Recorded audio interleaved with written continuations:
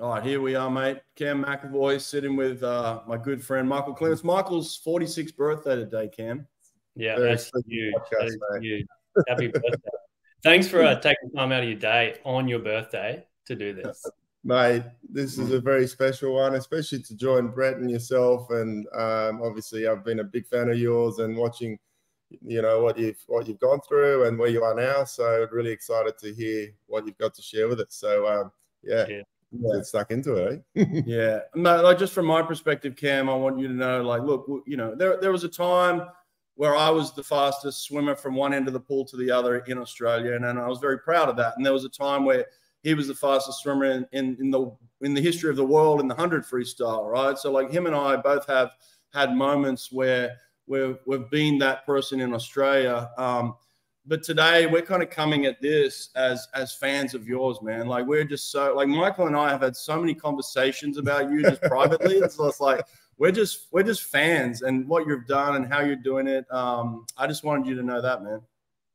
Thank you. Appreciate that a lot, actually. And I mean, as you know, because you have been where I am right now in the sense where like currently I'm living the current reality of this Aussie swim team, all that type of stuff, but I'm walking in the steps of those who came before me, and you guys paved that pathway. There's almost like that non-genetic ancestry that you kind of follow along, you adapt onto yourself, and you take that forward too. So yeah, I mean, it couldn't have the long chain of Aussie swimmers. It couldn't have been paved without those who came before. Yeah, no, absolutely, well said. There's a lot of people that came before us, and then many that came after as well. You know, we think of an Eamon Sullivan. Eamon kind of like was guided by Michael at a period of time too, and then went on to do his thing. So it's, a long list of Aussie sprinters. I mean, Kyle Chalmers is doing a brilliant job himself in the 100 as well right now. Like what a swim he had as well. So to see both you guys at the same time, you dominating the 50, him dominating the 100 the way you did is a really proud moment for us, right? Yeah, absolutely. I mean, obviously, you know, for Kyle again to win that 100, which is the only major he hasn't won, and then yourself to come back like you have, it was you kept us busy on the phone, that's for sure. So pretty so yeah, obviously this is a monumental year, and it'll be interesting to see how you're approaching it, and to see how you've managed to come to where you are now. Sure. I mean, the beauty in it too as well is like men's freestyle in Oz is on fire right now. Like you got me in the 50, Kyle in the 100. You got Shorty winning the 400 in a 340, which is insane. You got Lige, world champ last year, so the depth is there, which is unreal. And then you've got Shorty medaling in the 8, the 15 in historic times too. You've got the Aussie men's 4x1 with the gold medal again. It's been 12 years since we won that. And then, you don't need to say it, but the women's side is obviously on fire. They've been on fire for a long time now, but it's really good to see the men's freestyle in Oz do what it's doing right now. Yeah. Actually, Cam, can I ask you, because it sounds like, you contribute a lot of your current success and where you are, you know, to the team, to the Aussie swim team. And we obviously fed off that when we were on the team, and, you know, swimming with the likes of Thorpe and Hawke and Susie, and, you know, when there was success in the team, it bred success, and how your journey, you know, first of all, why you walked away, and then obviously coming back, how much did that team environment and what type of team environment helped you to get back to where you are now? Well, it's like a field phenomenon. I was talking about that over there, where day one happens, and I think we won 4 of the 5 gold medals. We had a world record in the women's 400. We had Shorty going 340. We had the women's 4x1 free break the world record again, and then the men's 4x1 step up and get the gold medal after 12 years. And that type of opening night just virtually sets the scene, and the ball starts rolling. And like I said, you kind of you lock into that momentum, that kind of energy that's around the team, and it makes it that little bit easier to know that so many people have been behind the blocks at the Worlds this year. They were able to step up, do what they needed to do. And you spend, what, 3-ish weeks with them beforehand. You see them, that they're very human side. So you see them go from just being very normal people doing their own training sessions, preparing for it, to doing incredible stuff behind the blocks. And it makes you back yourself a lot more. You feel like you've watched these people go from here to here, and you back yourself that you can do exactly that as well. And what, 53 was day 7. Day 7. So, I mean, I had a whole week of watching them do some pretty incredible stuff. So it's definitely something that you can lock into and carry forward. Yeah. No, it was a memorable, 7-8 days of swimming, mate. It was just crazy. And like you said, that day one, I was having flashbacks to day one in Sydney 2000 when Thorpe did what he did in the 400, and then Michael and those guys. Michael came out, broke the world record leading off the relay, and then that relay win. It was just very reminiscent of that moment. I was having flashbacks to that. So knowing kind of what I went through there, just watching them do that, and I was sitting around for 7 days waiting for the 50 free too. So just in terms of that, I know you had the 50 fly, but like, your focus was the 50 free. Is it difficult in that circumstance to like really enjoy that moment, but know that you've got to keep your focus and keep your energy levels for those 7 days, right? Yeah, man, it sucks. That was the first time I've had to wait that far into the competition for my main event. Every other year it's been day 1, 4x1 free, move into the 100 free and so forth. But that was the first time, barring the 50 fly, that I had to wait so long. I remember the morning of day 2, after the night of day 1, being in the stands, watching everything. I was exhausted in a sense. Like, you were on such a high watching the team do incredible stuff. You go to bed, it's the first night in that type of atmosphere, and you wake up and you're pretty tired. But I mean, I definitely prefer to race a lot more during the week, but that's just how it is right now. I don't know how Ben's done it for the last, decade or so, waiting until day 6, day 7, day 8. But it's definitely a skill in and of itself. Being able to manage the energy levels through that, manage what you need to do in the water, the type of speeds you want to hit in preparation for that, but also be very calm in the lead up to it. And so, I'd say I was probably most nervous before the heat as opposed to the semi and final, probably because of that long lead up to it. Right. Understandable. I've been there, mate. I know that feeling of sitting around and waiting and that nervousness for that first hit out. But I do want to go back a sec. So Michael's going to kind of touch on some earlier stuff. Mate, look, obviously we'll come back to your great week of swimming, but I sort of want to, take you back to and find out, why you actually walked away from swimming for over a year, and, what led to that decision, and then what ultimately brought you back as well. And then I guess what motivated kind of this change in identity, change in events, change in mindset. Just talk us a little bit about, that kind of transition and then the comeback. So for that, probably have to go back to, say, COVID 2020 in March, when things went into lockdown.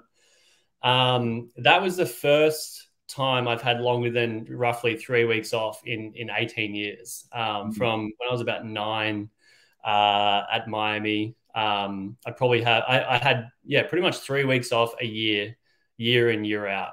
And so that COVID break was the first exposure to, I think I had 7 months in total out of the water then. And then obviously prior to that, probably from 2017, each year progressively I got slower in my racing. I was putting in, I guess, what you'd call overall more and more work, more and more volume. I felt like I was trying to turn heaven and earth, trying to figure out maybe what's going on outside of the pool is affecting that. Maybe the sleep, maybe the nutrition, all that type of stuff. Mobility. I went through phases where On top of the 10 swim, 3 gym, I was going to basically like a yoga session every night. I went like 31 yoga sessions in 30 days, just trying to get an impact on that mobility, trying to just shift things and try to get things to realign again. But yeah, I mean, the more I voluntarily tried to dive into just the seasonal program and everything that was given to me with respect to the 50 and the 100, the worse it got as I got older. And so, like, there's only so many years you can take where you're rocking up to 9-10 swim sessions a week. You're doing in that phase anywhere between 30 to 50K a week, 3 gym, year in, year out, and you're getting progressively slower every year. So from a mental point of view, it absolutely sucked. It's tough to do that. It's tough to spend so much time not only going through all of that work, but really, really wanting to rectify it. The way my character, the way my head works is just constantly trying to figure out why it's happening, new ways to kind of get around it, to realign everything. That the added difficulty to that was like I've always had, I guess, my ideas of different ways to train, different things I wanted to experiment with and work on. And there was never any space for me to I guess not only develop that, but have the space to execute it, see what would happen.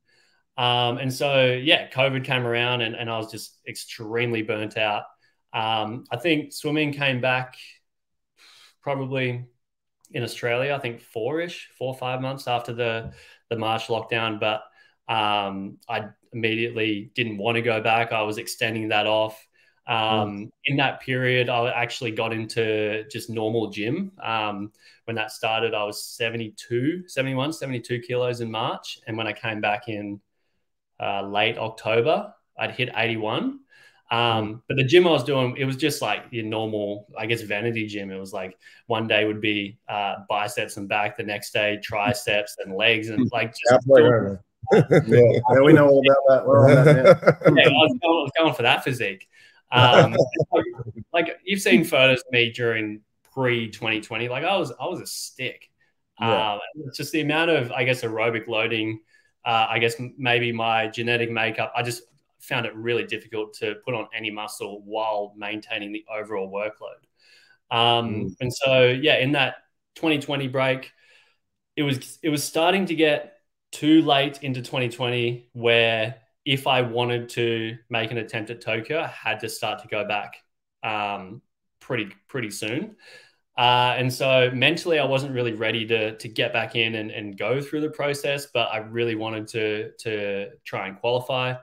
And so really, what was the Kickstarter for that was Dave Morgan, who I was training with at the time. I think he dropped like a 23.2 or something in training, and it was a pool record at that time. And he told me about it.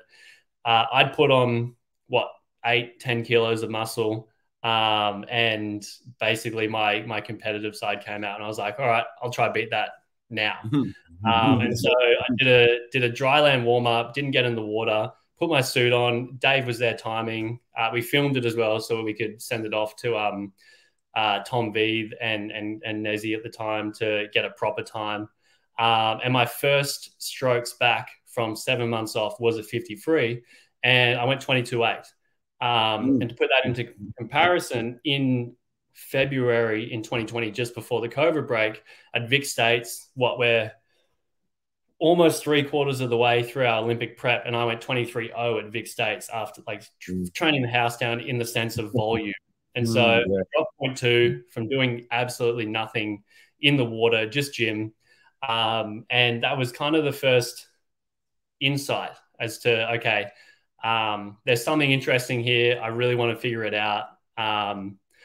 Let's see what happens. And what happened after that was I went to Nezzy, went back into the water, and up until Queensland State in December that year, I just trained 3 times a week. Every session was like 2-3K.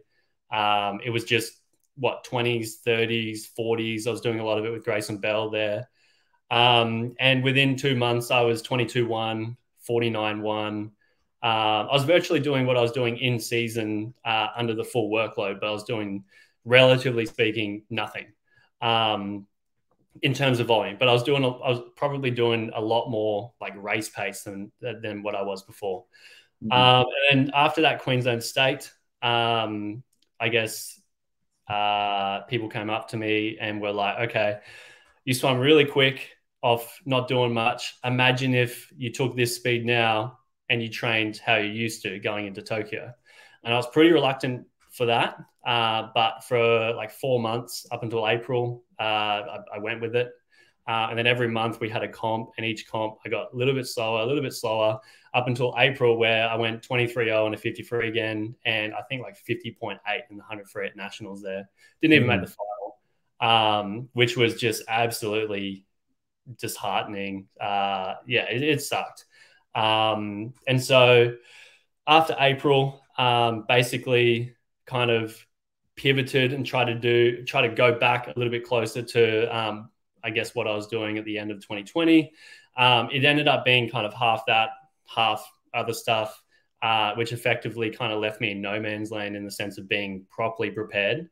But by the time Olympic trials came around, I got on the team. Nothing flash in terms of times. Technically felt not great in the water. I was just very lucky to get on that team, and then went through to Tokyo, didn't swim well, and was just so burnt out. I was like, right, I'm going to have 12 months off. I'm just not going to think about swimming. I'm just going to go on, do my own thing, do whatever I feel like doing. And if I get the need to want to come back into swimming in the future, I'll do that. If not, I'll just move on. And so I had 12 months off from Tokyo pretty much. After maybe like a couple of weeks of just doing really nothing, starting to get pretty bored, wanted to get moving and stuff again. So got back into gym, working on just strength and mobility and all that type of stuff. Got really heavy into rock climbing, which was fascinating. That world in and of itself is, very far removed from what I was used to with swimming. I consider myself to be pretty, I guess, pretty strong in pulling move, like weighted pull-ups. I've done swimming all my life. I walked into this rock climbing gym, and there's a calisthenics move called the front lever, where you're holding onto the bar, straight arm, and you raise and get your body out flat like that. And they were doing like their training session there. It was like a circuit thing. So I jumped along. That was one of the circuits. And like for the life of me, I couldn't even do it with legs fully tucked up to my chest, fully in a ball. And then there's these guys who they're shorter, their forearms are the same size as their biceps, their sticks, and they're doing full front levers with one finger each side. And it was humbling, very humbling. And that was kind of one of the first insights to, I guess, what strength is, and I guess the ability to funnel strength into certain forms, certain movements, so to speak. And so that opened my eyes up. I wanted to really learn how they trained, why they were so good at what they did. And then again, with that, got really into rock climbing and did that for a long time. And then after that, January rolled around 2022. And me and Maddie put everything in storage from where we were living, rented an RV, and went on a 4-week holiday down the East Coast, just stopping off here and there. We were with my dog too. That was beautiful. That was really nice. Got to Sydney, and we loved it so much. We were there for 3 days, and we thought, okay, there's a really cool apartment in Balgala in the Northern Beaches. We'll apply for it. If we get it, we'll move in. If we don't, we'll just travel back to the Gold Coast, do what we're going to do. We ended up getting it. So we stayed in Sydney for 8 months, which was awesome. It was that change of scenery was really good for the mental. I worked at Anatomy in Motion, AIM, in terms of gym. I was doing a lot of work there under Vic Hawksley and the programming they do, which is fascinating. It's really well done. It was a mixture of kind of calisthenics, gymnastics, traditional lifting, and I guess mobility and flexibility. which was just, yeah, fascinating. I learned a lot from my time there. Continued the rock climbing. Just to interrupt, at this time, were you thinking, were you thinking about getting back to the pool, or were you just thinking about just staying fit, or you didn't really have an idea about, the future, or did you already have, a time frame in mind to get back in the pool, or were you just kind of pretty open with it? So at first, it was definitely I'm not looking to touch water anytime soon. But what I couldn't help myself from doing is, even right from when I was on the Gold Coast, starting rock climbing and all that type of stuff, anything I learned, any new type of strength movement experience or anything like that, I couldn't help but try and refer it back to swimming and what that would mean in the water. What if I were to take that idea into training in sprint freestyle? What would that look in the water? What would this type of approach look? I couldn't drop almost like the nagging need to want to relate it back to swimming. And I've had that the whole 12 months when I was out. And as that kept going on and the more I learned, that was definitely probably the biggest clue that I definitely should get back into it when I'm ready, when I understand it more, when I know what I want to do. And yeah, the whole year I was referring it back to what would this look like in the pool. Yeah, and for me, hang on, there we go. For me, as a sprint coach and somebody that dedicated their life to sprinting and trying to understand it, I feel like I have had an impact in the way that we look at speed and the way that we consider it. But knowing you and what you've done and how you did it, I think that 12 months for me, as somebody that truly appreciates speed, I think that 12 months of your exploration is going to have a greater impact on the future of swimming than almost anything that we've seen previously in sprint. The way that you're applying your intelligence and the basics of strength to what you're doing in the water, I personally think is going to revolutionize swimming, and I'm so excited about it. And you and I have had these conversations personally of like, I don't have your intelligence. I mean, that's just the reality. You're a very, very smart man. You think about these things really well. And the way that you've kind of pieced this thing together and applied it, like you said, over a 12-month period of like taking things and putting it all in this bucket and kind of figuring it all out.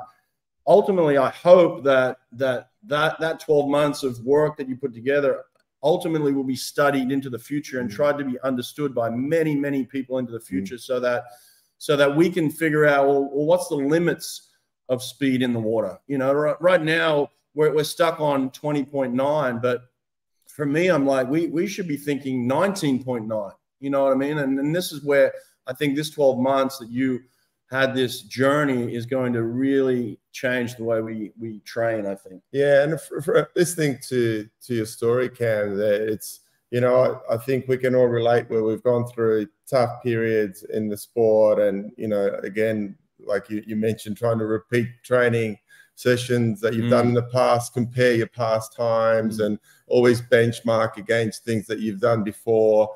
And I think the fact that, it just proves how important our mindset and our mental health is to swimming well. Like if you have the right intention, and if you have, if you're feeling happy, and if you can be patient and take time off, how important that is to swimming fast, rather than just doing the 10 sessions, the 3 gym, and you just your first 50 back, for example. That's just a perfect example. So I think the combination of accumulating this knowledge, having the break, refreshing your mind, it's just that's what stands out to me. And it's great because some coaches are very reluctant to give swimmers breaks to go and find themselves. So that's commendable to you and your team. It's really good. Yeah, thanks. And like I think, imagine so at that point in time, I'd been on the national team for a decade, been swimming since I was 5. I've been swimming in proper squads since I was 11 under Dennis. I spent a lot of time in the sport, and so I think like a way to imagine it is like, imagine fresh out of uni, you get an entry-level job somewhere, you're starting to learn the ropes. You're in that job for 10, 15 years, but if you're never given the space or the freedom to professionally develop, to move up, to be able to be more responsible over what you're doing, to apply the things you're learning to what you're doing with your work, try to expand what you're doing and all that. If it's the same for 10, 15, 20 years where you just rock up, you do the same thing, you go home, like in swimming, where over time, if you don't have that evolution from, say, late teens, early 20s into your mid to late 20s, where you're pretty huge expert at what you do by the time you've been swimming that far. You've got so much knowledge about your own body, how you react to everything. If you get to the point where you're, say, 25, late 20s, and you're still rocking up to training, just going through the conveyor belt, going through the motions, and you just do what's on the board, you go home, and that's it. Like, there's only so much time you can do at that point. It's like if you're in a job for 15 years doing the same thing without any ability to go up, you'll hate it. Eventually, you'll want to move on and find something else. Cam, I can completely relate. I mean, my initial retirement, my first one was the same thing. You know, I had injuries. I tried to get back, and when I tried to compare all my test sets to previous sessions, and then when the times didn't match up and you couldn't perform, and the frustration in me kind of just grew and grew, and I started resenting the sport, resenting all this hard work that I've done previously. And it actually, I mean, I made a very quick decision to retire, but it's, in hindsight, the way you've done it, being able to walk away and learn and then come back is obviously much. We're glad you did, but it's like, it should be, it's some great lessons from this. So. Well, I think in this time too, Cam, not only did you start thinking and piecing it together in your own mind, but you started documenting some stuff too, right? Where you started to put kind of some hypotheses together during this period. Is that right? Yeah, like I was. So when it got towards the end of that 12 months. I had a lot of ideas and it was just real scattered. So I just attempted to put my thoughts coherently together. One of the very, I guess, early pieces of that I sent off to you. It's definitely like moved on since then as well. But yeah, I pretty much, I got to the point where I think I had covered such a wide range of things outside of swimming that I thought were still in a way related to the sport, just changing the context of that sport into swimming. And yeah, like I think it's important. You almost need like you have models of track and field, you have models of swimming, you have models of weightlifting, gym, all that type of stuff. Every sport has their own philosophy, I guess. And it's almost like getting like a meta model of models. So it's like, you can look at one sport, you can look at the context of that sport. Elon Musk over here. Yeah. You're gonna lose half the crowd here, man. We've lost. Just keep going. We're just saying that your intelligence and insight into swimming, it's just phenomenal. Like it's I don't think anyone in our sport puts that much thought and detail into what we do. So it's been a lot of fun. It's been a lot of fun. But okay, so effectively it's like you have say track and then you have swimming. They're both different sports, different philosophies, but like at the surface level, but then at the deeper structure, it's really it's human movement within a movement context within the act of running or the act of swimming. And I think on the surface you can see a lot of differences, but if you get down into kind of the deeper structure stuff, you can see a lot of similarities, and you can kind of transfer what one sport has developed really well and apply it to another. You can do the same for, say, weightlifting and bring it over. And yeah, it's like being able to syncretize between all the different sports and kind of seeing the similarities of the deeper structure of really, it's just human body moving through certain shape with a given goal, like getting from A to B as fast as you can, for example. So it's fascinating. And I just had the time of my life figuring it, like diving into it, really. Yeah. So in saying that, Cam, let's kind of bring it to the present moment. Like, what is in a broad sense? Don't have to go in too much detail, but how does your training kind of look like at the moment, and what is your principles that you work around with? So I've got an answer that Hawke's put out a while ago that I did while I was still in Sydney. Did it on any questions. It was kind of the breaking down of pretty much what speed is in swimming. It's like you've got your metabolic energy systems, you've got your force output, you've got your power, you've got your technique, and then all of that together kind of feeds into being able to go from A to B as fast as you can.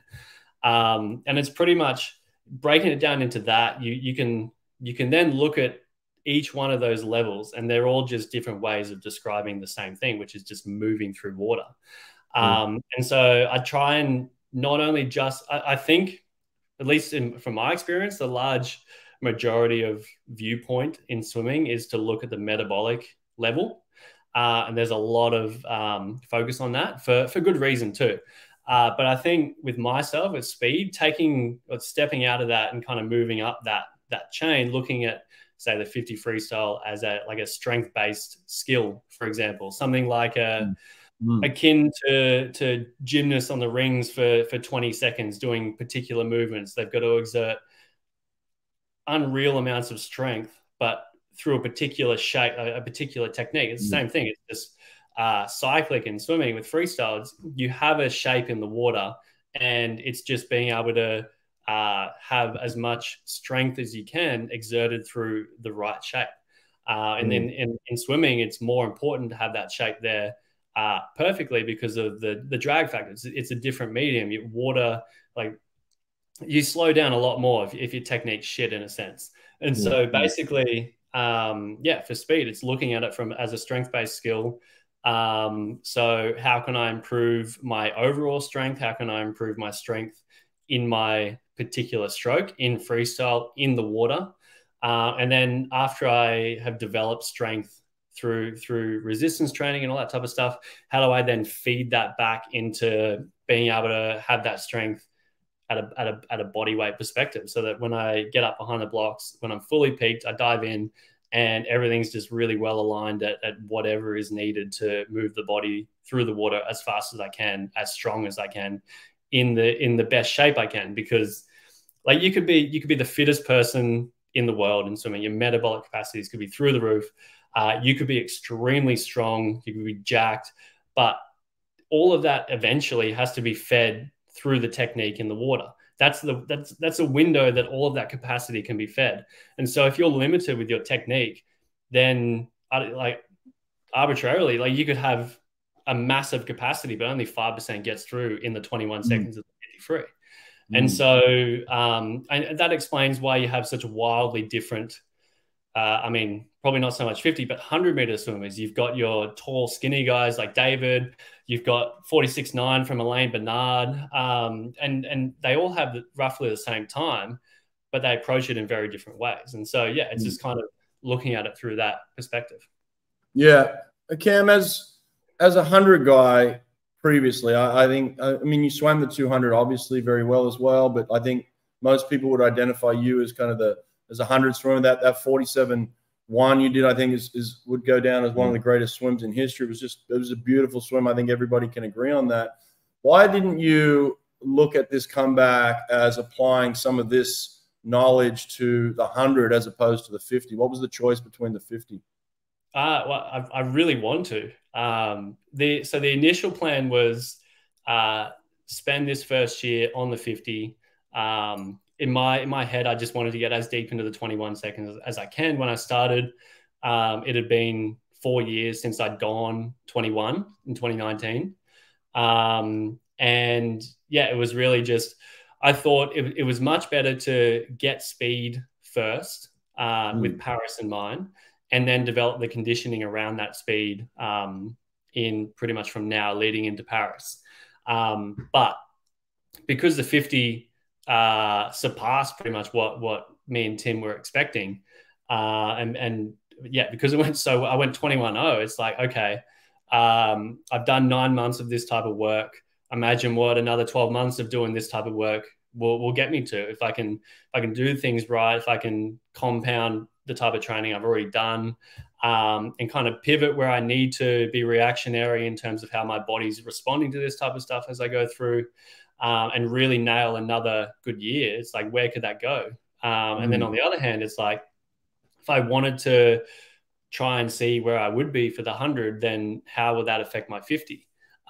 Maybe my 100 gets pretty decent again. I go 47 again, but my 50 drops back to a 21.6 or something like that. And then so I could make 2 Olympic finals, but I could be 5th, 6th, 7th or something like that. Or I'd double down on a 53, still race the 100, just wherever that lands, it'll be. If it's good enough to help the boys out in the relay in a heat maybe, or whatever it may be, that's great. But try and nail the 53 and just see where it goes. Yeah, mate. I love it. Listen, with 21.0 speed, I would think that you could turn around and at least get to the 80-meter mark. Pretty scary. Feeling pretty good. It's scary and it's scary and exciting, you know, for as in like scary how fast potentially this could be, and also and exciting for us Aussies and yourself, I'm sure. But you know, did you have any doubts in this process, like in the last say 9 months, where you sort of just, like you said, you doubled down on the 50, you know, and you obviously had the 100, 200 background, you swam amazing 200s as well. You know, at any time did you sort of doubt it, or were you like all in? So yeah, when I started so I got back in the water first week of October, as in doing this type of approach. I was doing a little bit of swimming before that, but it was pretty scattered. So October, started back. Mindset was 50 and 100, but let's get the speed first. 2 months, within 2 months, I hit that 22.0 at Queensland State and 49.2 in the 100. That was a good sign, especially the 50, because I was 22.3 in Tokyo after the prep I did there. And then 12 months off, 8 weeks back, I was already quicker. So that was a good sign for the 50. The 100 was standard in a sense. Like I'd done that before in the same approach, like 8 weeks back after the 7 months off in the COVID year. And then 2 months later, I was really fatigued. I'd done a lot of resistance volume, had that type of the same type of like neural fatigue, physical fatigue you get from doing a lot of gym, but it was just water based. And I was able to repeat the 22.0 in much less favorable conditions in a sense. So that point, it was like, right, okay, if I'm that fatigued and I'm hitting 22.0, then I'm definitely pretty comfortably within the high 21s. And that was pretty much the point when I was like, okay, like, do we continue this 50-100 stuff, or do we double down on the 50? A month later, raced again in March in Sydney, went 22.0 again with more compounded fatigue, and the 100 just didn't feel right in a sense. And so, yeah, effectively, pretty much after that, we're like, right, we'll go rest after that. So yeah, pretty much from March, it was doubling down on the 50. The one time that I started to go, oh shit, like maybe I'm just stuck at 22.0 or something like that, was by the time I got to May, the Sydney Open, when I went 21.8, 21 for the first time since 2019. The week before that, I was just swimming horrendously in the water. Like I'd be doing like dive 25s, dive 35s, and I'd be like 22 high pace in a sense. Which, yeah, that was a point where I was like, right, okay, maybe this isn't the best approach, so to speak. But then in hindsight, that was just when I was at the peak of the fatigue of the whole season, kind of adding up. So yeah, I had a little bit of doubts as I went through, but probably not as much as I would have originally thought. Yeah. Mate, you mentioned earlier Tim Lane, and I know the impact that he's had and guidance he's had with you. And a lot of that is basically, you know, identifying as someone who's part of your team, but allowing you to be, you know, the person that is guiding the program, and him being a mentor to it. And you know, he's obviously your coach in the sense of what you're doing in the pool, but it's a different type of relationship, right? Like you're a mature athlete who's got your own thoughts and ideas and plan on what you want to do. How do you guys work together to accomplish that goal? So it's extremely collaborative in the sense where I came to him, I had my ideas of what I wanted to do, and really I was just looking for the space and the freedom and the assistance to be able to do them, see where they went.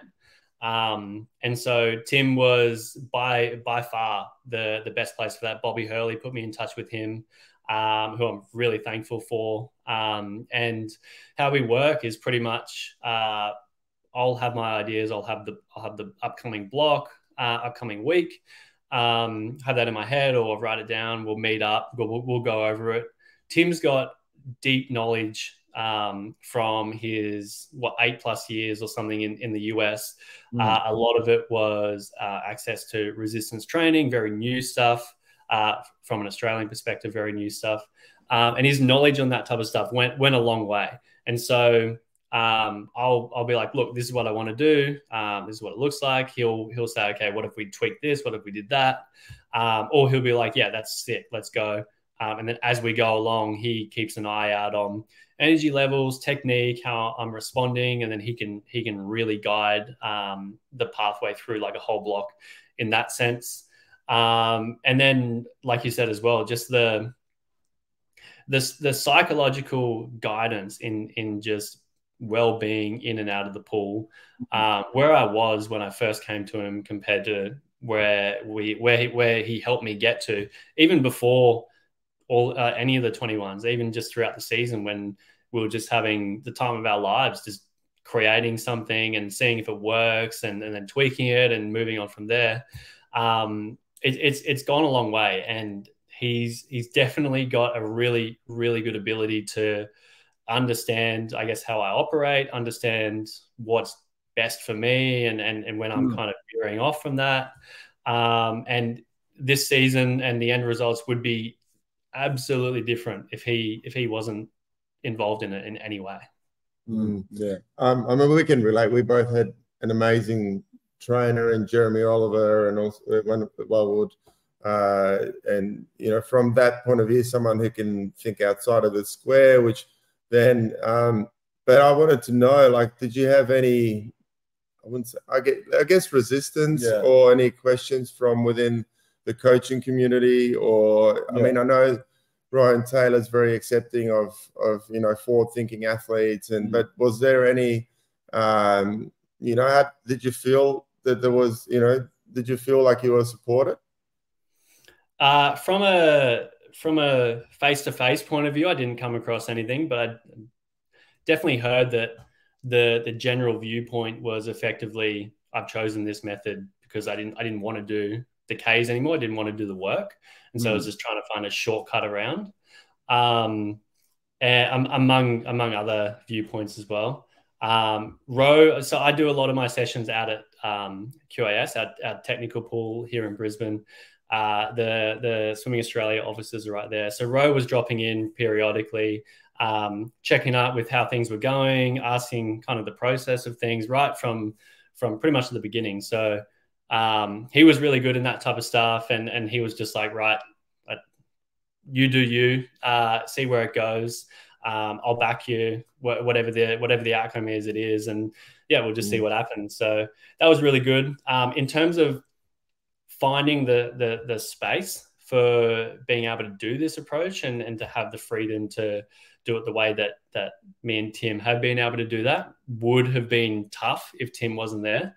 I don't think there would have been many places in Australia that would have been as accommodating. But yeah, I think ultimately, despite all of that stuff, being where I am right now, And like I said, even before the end results at Worlds and at trials, just the change in my relationship to the sport just grew so much, to the point where it almost didn't matter if it didn't work out. It was like, right, if I do this, if it doesn't work out, great, I've got closure. My ideas, they were just kind of, they were there, didn't matter. It was good that I got to do it. I can cross that off. I can move on now. In a way, it's good for the sport. I can let people know, right, this approach doesn't work. You don't need to do that. Or on the other hand, if things did work well, then it's like, right, cool. We had the ideas, we did it well, things worked out really well, and now let's see where we take it. And so regardless of the outcome, I was just in a much better position with my relationship to the sport. And yeah, that just goes a long way from the rest of my career and beyond as well. Because there's so many, I hear so many stories of swimmers who retire, they move on, and they just hate the sight of a swimming pool. And it's a shame, because swimming is such a huge part of everyone's identity at an early age in their life, and it's almost like a part of their personal myth, in a sense, of their life, that through line of what makes them them. And so it's a privilege to be able to have reconciled that. Yeah.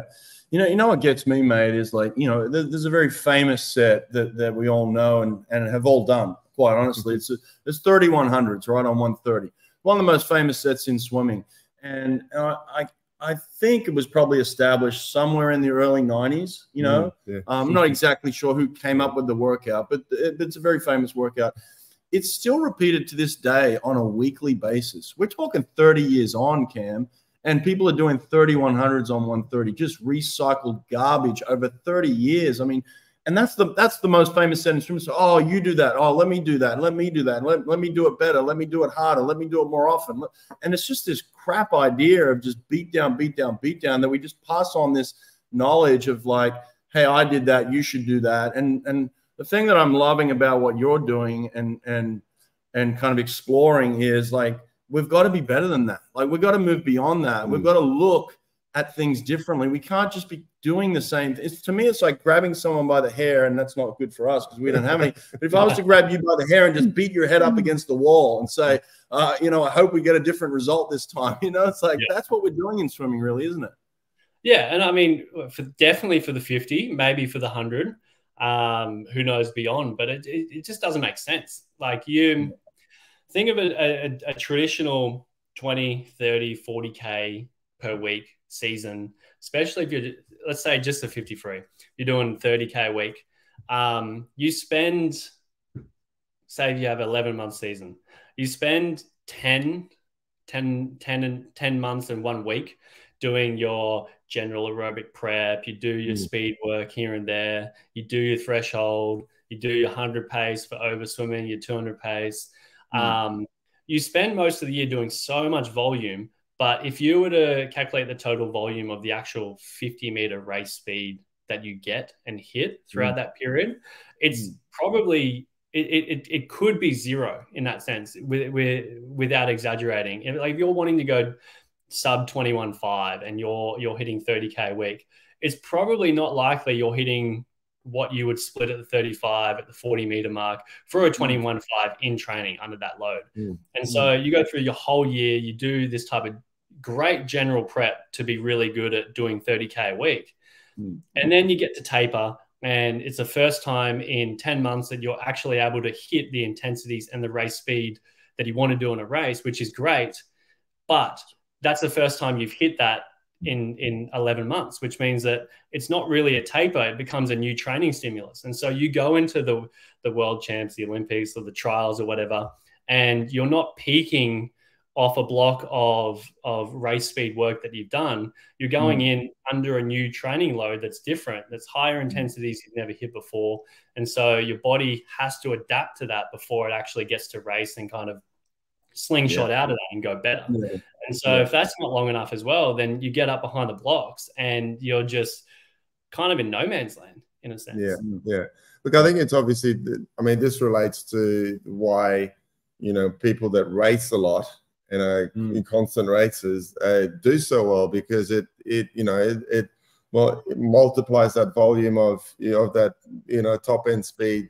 It's basically the best type of training, which is been proven. But I wanted you to kind of dismiss this myth that has been going around that we've heard whispers that people have been saying that you're swimming so well because of your background of the 100 and 200 and the great work that you've done. And so we just wanted to hear from your mouth. You can dismiss that myth. I mean, it doesn't make sense, because a very common thing that gets thrown around is if you have a week out of the water, it takes, 2 weeks to get back to it, or something like that.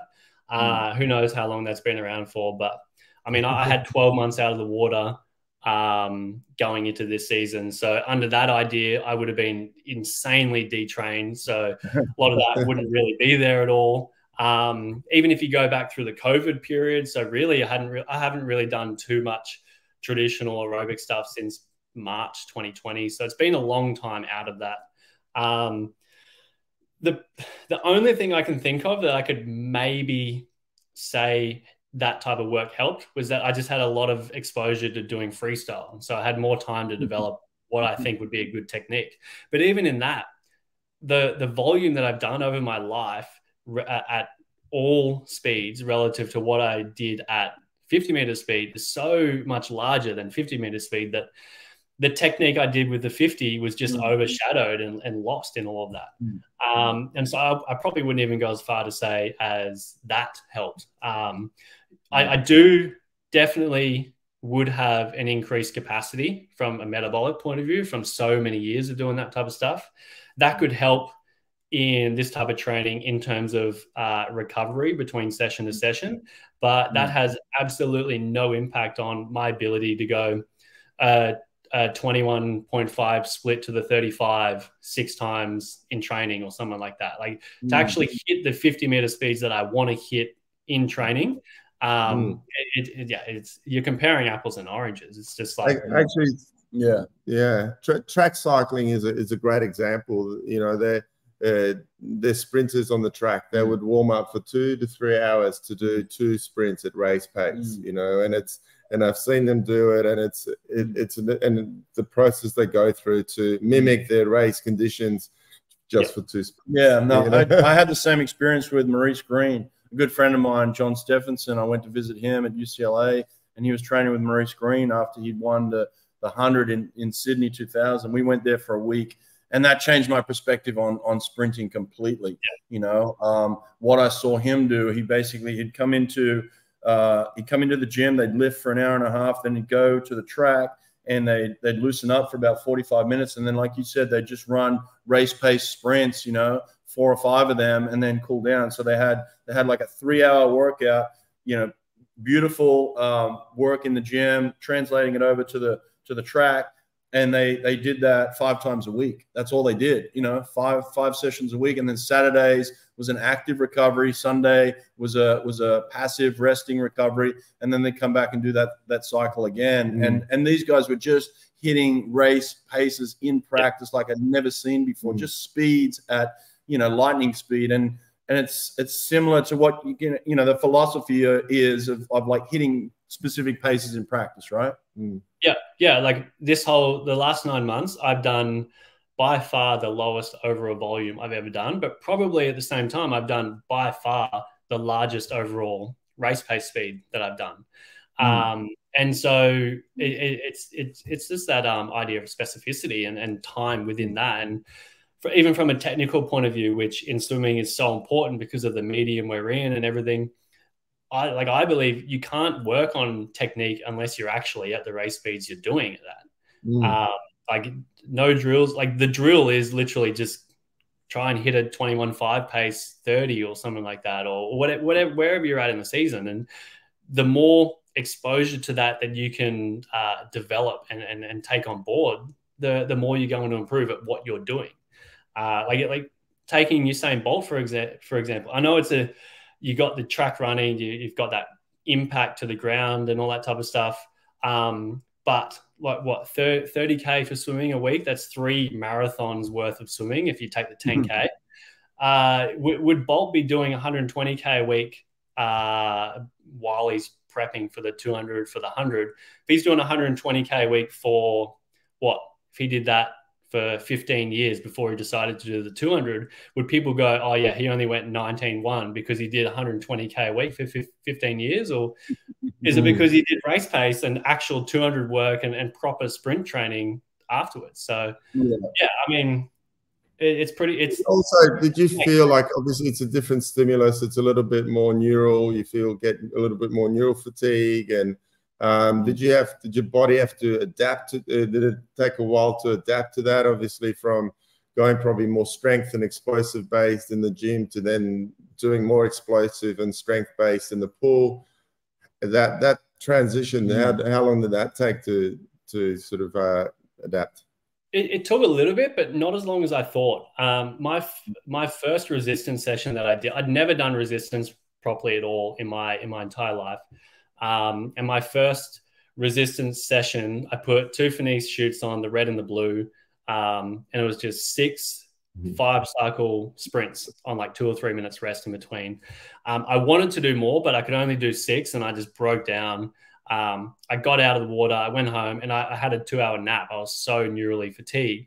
I don't nap ever, usually as well. And so the first 3 or 4 weeks of doing this stuff, I'd finish my resistance session, I'd go home, and I'd have to sleep it off. But starting at, say, 6 reps of that, by the time that was October, by the time I got to January, February, it started to really be able to put a lot more volume on that. March, I really hammered the volume on resistance there as well. And it really, the body adapts a lot faster than you expect. And I've been doing gym my whole life. It's an element of that. So I've had a little bit of a training age in that sense.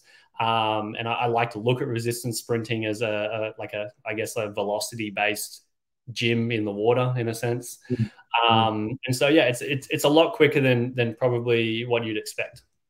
Yeah. Cam, I appreciate this, by the way, you digging deep into this stuff. And look, to be fair, we're an hour into this thing, and I think probably a lot of people are like, where's the blueprint? Where's the blueprint?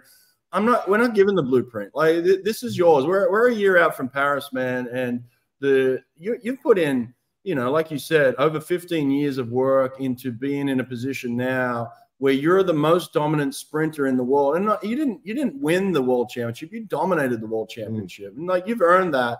And for us to come in here and say, well, give us the blueprint, I just think is wrong and selfish. We're not going to do that. But I appreciate you digging deep into kind of, what you are saying, what you are revealing. If you're smart enough and you're listening to this thing, there's so many things in here that you can take from this podcast and apply, and then figure it out yourself. But the bottom line is, what you're basically saying is, hey, I didn't just do what I've always been doing. I've tried something completely different, and I'm having extreme success with it. I do want to touch on the psychology a little bit, because I think that's important too. You look, we all hear rumors about ourselves and what we can and can't do and things like that. I think the thing that was kind of circulating about you is that you couldn't win the big one, right? Like, you couldn't finish the job under pressure. I mean, not only did you do that, you dominated the world a few weeks ago. So it was like you went prelim, semifinals, you got faster, and you win this thing by half a second. So just in terms of the psychology, how was that for you to overcome as well? Bouncing back from the 50 fly as well. Which, I don't know how you felt about that. So just run us through the week quickly if you can. Yeah. So 50 fly felt awesome swimming. And then I had one of the world's worst touches. I pretty much literally finished like that. Yeah. The only thing I could think of was, because I'd watched the 0800 fly finish more times than I'd probably done at speed fly finish. So I was at that point and was like, right, that's the only thought that went into my mind. Phelps did an extra stroke, I'll do it. It was horrendous and put on a lot of time to what it would have been. Which was a shame, because I was 0.04 off going into the semi, which would have been nice to do another swim. But we got the data back, and up until the 45, I was pretty much on the same pace as what I did at the trials the 5 weeks before. So from a swimming point of view, it felt I was pretty confident because that hadn't changed. And I was more confident because I'd done a lot more work on freestyle between trials and worlds as well, in terms of that final bit of prep. But in saying that, I was definitely most nervous going into the heat of the 50. Because I guess, yeah, the trope, the self-identified belief of, okay, it's been up until that year from Rio, it's been pretty much every time I've gotten to that international stage, it's been really hard for me to get close to a PB, get close to what I did at the trials. And so I was like, right, okay, everything is so wildly different this year. The approach is different. My mental headspace going into worlds was very different. My confidence in what I could do in the water was different, but it was still there. It was lingering as if like, okay, what really is that, so to speak? So yeah, most nervous for the heat. Got up after my dive, just locked into my stroke, and it just flowed real nicely. Felt real strong. 21.3, which I was real happy about. It was faster than my old PB, quick as I've been internationally by half a second. And after that, it was virtual. I just felt peace in a sense. I remember going into the semi just really peaceful with where I was at, really confident.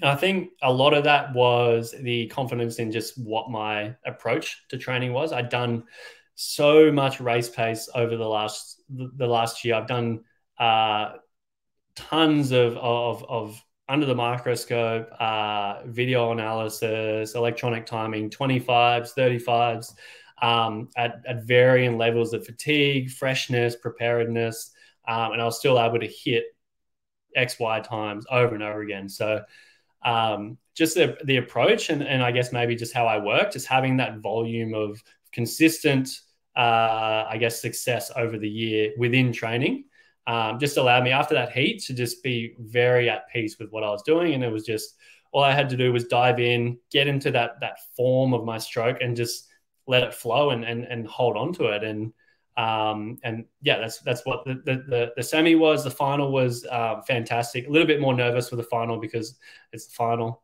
But yeah, it was just probably a product mostly of just how I operated over the last year. It's very much in line with who I am as a person. The freedom of having the control over what I was doing, the experimentation with what I was doing in the water as well, and the fun and the journey that was, and the times I was able to repeat throughout the year. All of that just culminated after the heat to basically make it feel like it was just another dive 25 at QAS on a Monday.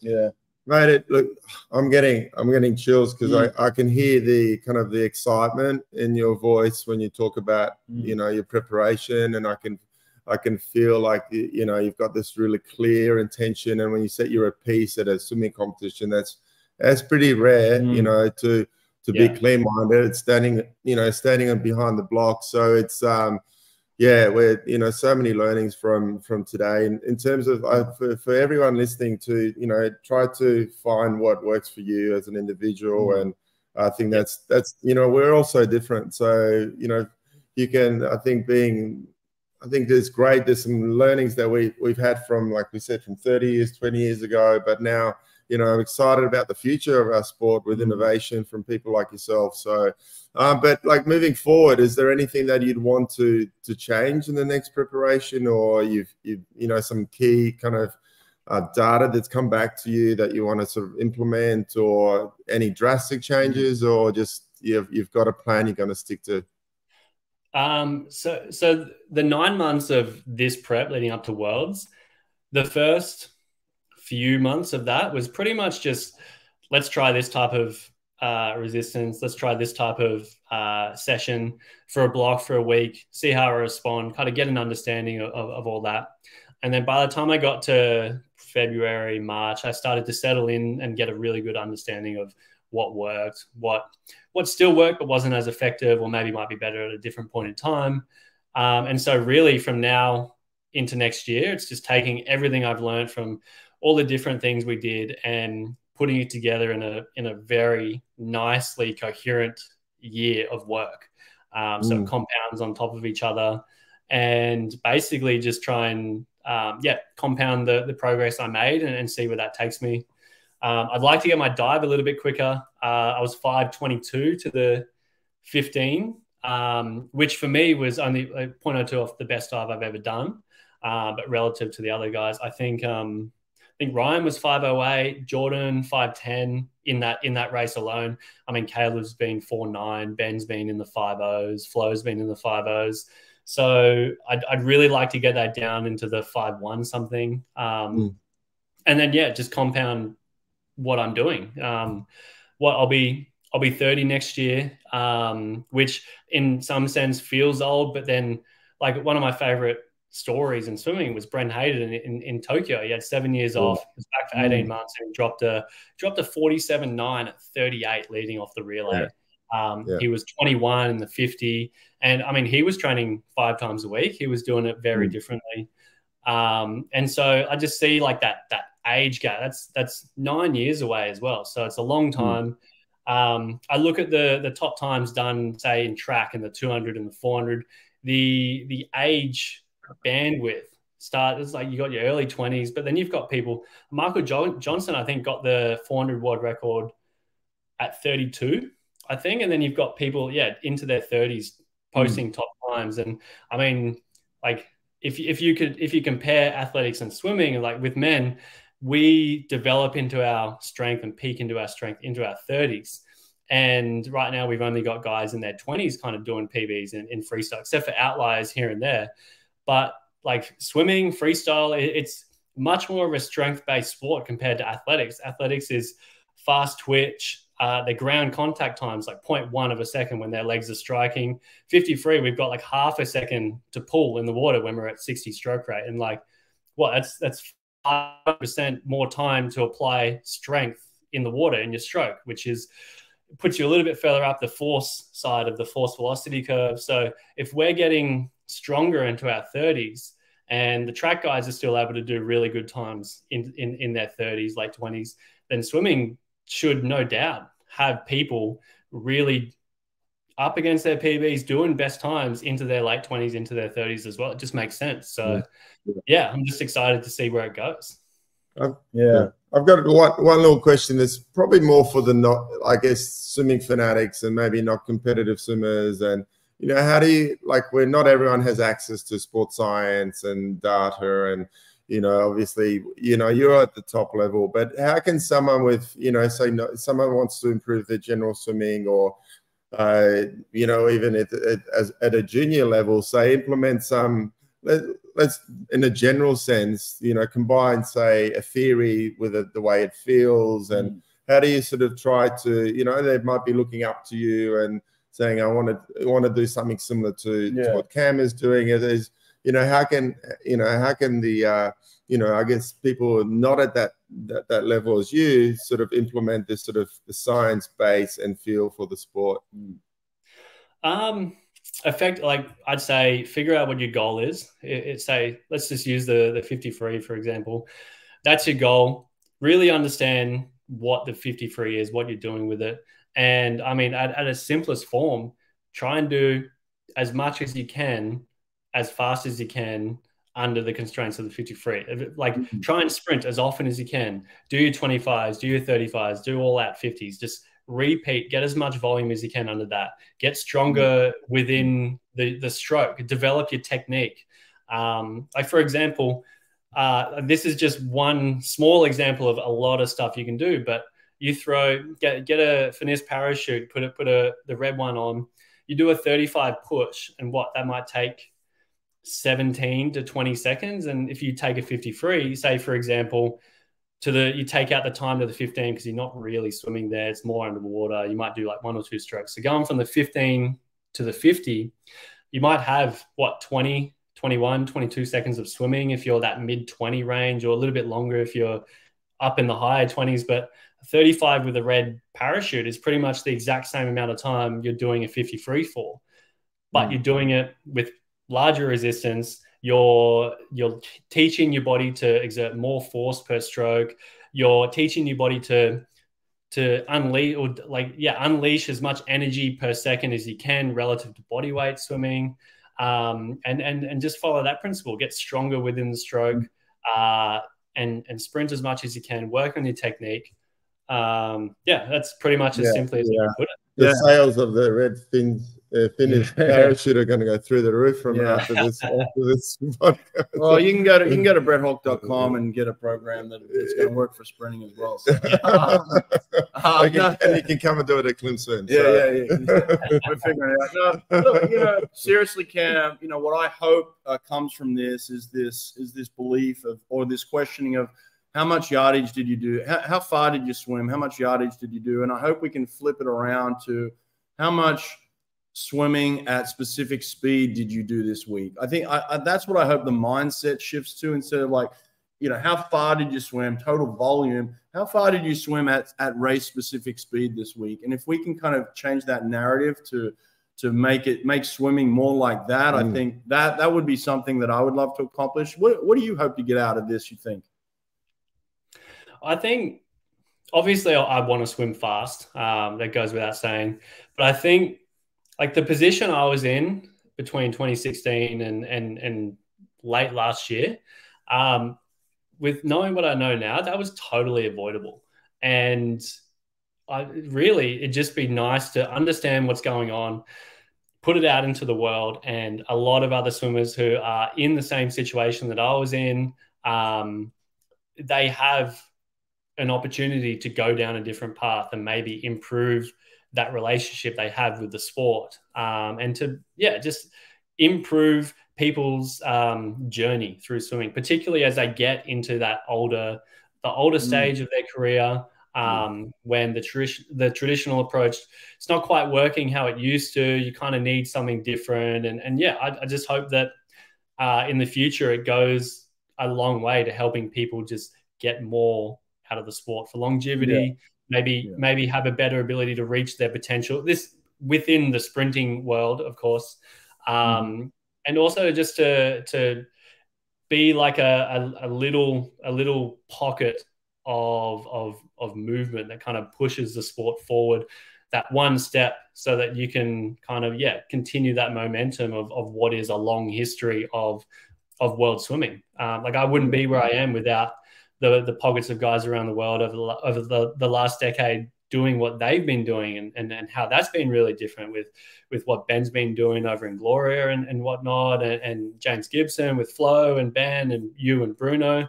I wouldn't be here if that example wasn't there in the past. And it's like Newton's quote, it's like I was able to see further by standing on the shoulders of giants. And that's kind of how I've been doing this, in a sense. I wouldn't be able to do this without you guys. So I appreciate that, mate. Well, look, it's great for me to see the competitive racing at Worlds was just out of this world. It was a great meet overall, but I saw some dominating swims, and they came from older athletes. They came from you in the 50 free. They came from Ruta in the 50 breast. They came from Sarah Sostrom in the 50 fly, 50 free. I mean, just older athletes, not winning events, dominating events, and taking this new perspective of being in control of your program more, having more say, and just the different approach that I'm sure all of you in a similar sense are taking to swimming at speed, at swimming fast, and then dominating the world. It was really refreshing to see. So listen, man, we're just huge fans, and we want nothing but continued success for you. So good luck over the next preparation. Hopefully we can check in again, maybe after Paris, and have another conversation and give a bit more detail again. Let's do it in person, mate. Yeah, thanks for sharing your insight, mate, and good luck with the preparation. Thank you. Thanks for having me. No worries, mate. All right, hang on. We'll catch up in a sec.